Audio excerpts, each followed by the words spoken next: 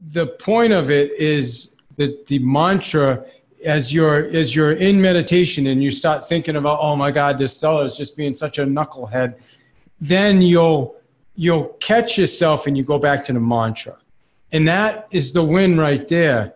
And you may have a whole meditation that's 19 minutes of just thinking about everything. And then all of a sudden you catch yourself and go back to the mantra.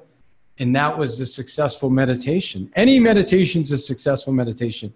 And that's what I'm learning. So yeah, I'm going to meditation clinics now. We did a 4-day meditation retreat out in Vermont on Lake Champlain. It was amazing.